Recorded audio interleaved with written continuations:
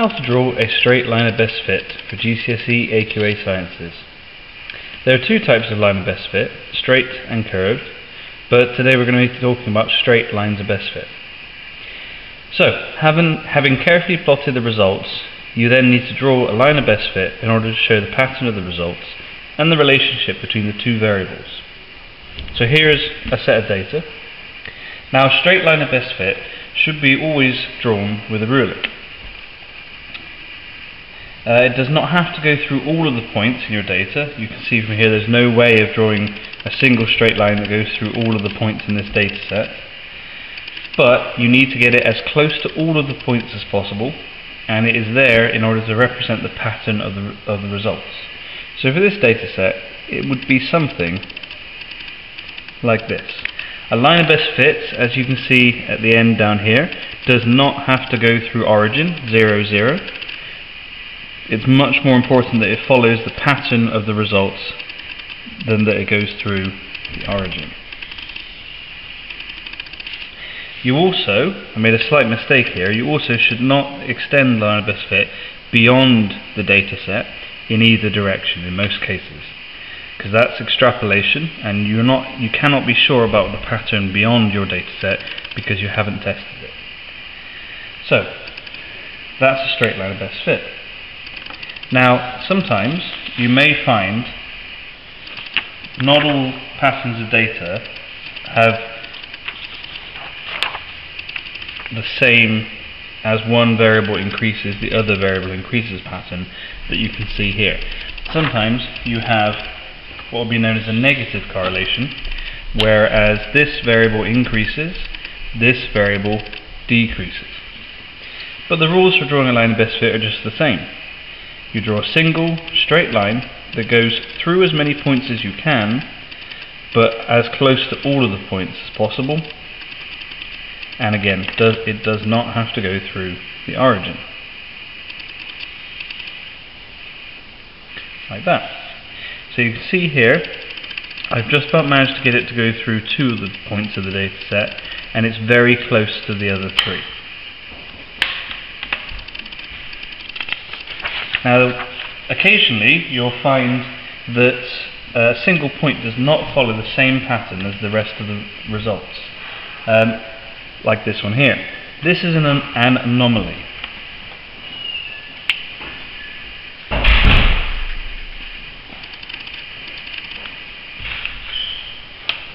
When drawing your line of best fit, ignore this point, and in order to show that you know it's an anomaly, circle it in pen. And then when drawing the line, you act as though that point is not there. So if I was not treating this as an anomaly, my line of best fit would be something like this, but because I'm treating it like an anomaly, I ignore that it's there, and I do the same thing I've done previously. One single straight line that goes through as many points as possible, like so. The circle indicates to anybody reading your graph that you are treating it as an anomaly and you haven't missed it out by accident.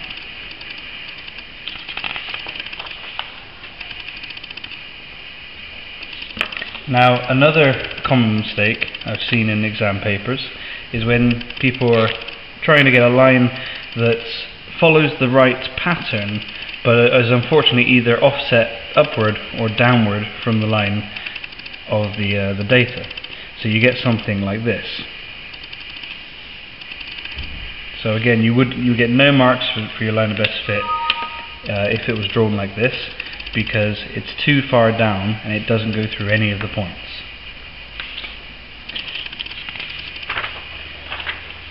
One of the other mistakes sometimes seen is where a line of best fit goes through at least one of the points, but the angle, the gradient of the line, is either too steep or too shallow.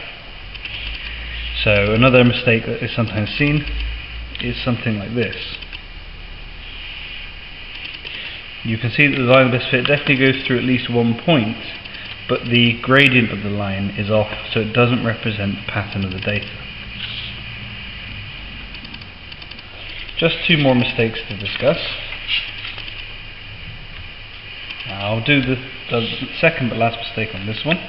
And that's where, because somebody's not using a ruler, and they're not particularly confident about how to draw a straight line without a ruler, always use a ruler, you end up with something like this being drawn.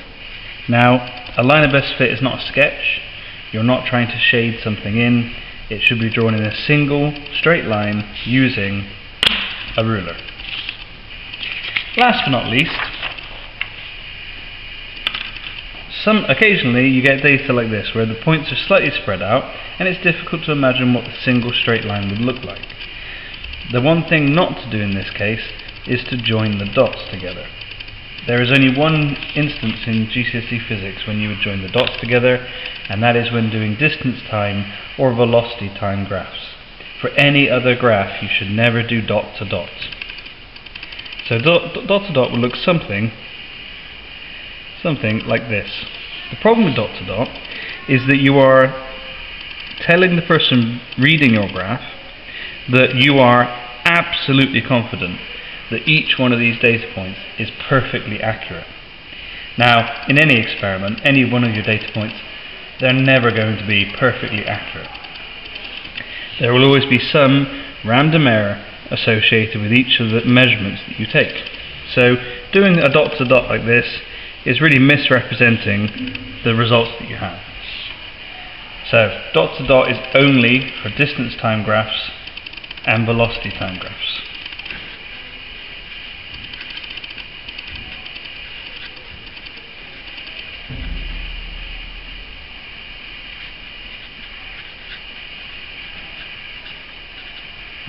Well, that's everything I've got to say about straight lines of best fit.